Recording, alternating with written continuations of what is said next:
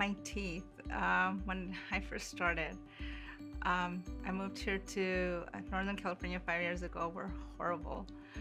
And I just never thought that my teeth would look like this. When I walked to my office just the other day and everybody seen me with no braces, they were like, wow.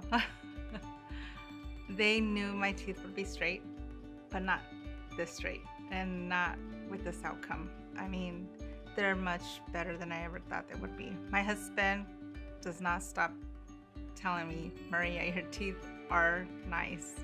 It has changed your face a lot. They've just made a drastic change for me. It was very uncomfortable. Every time I smile, I can feel it's like the wind going through it. And you know, it's like I always thought how embarrassing it is at my age, you know, to have those gaps in there.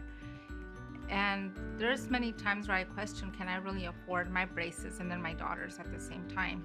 But I took a chance and I tried it again. I thought also maybe I'm too old because my kids are grown, and how is it gonna look for me to have braces at my age?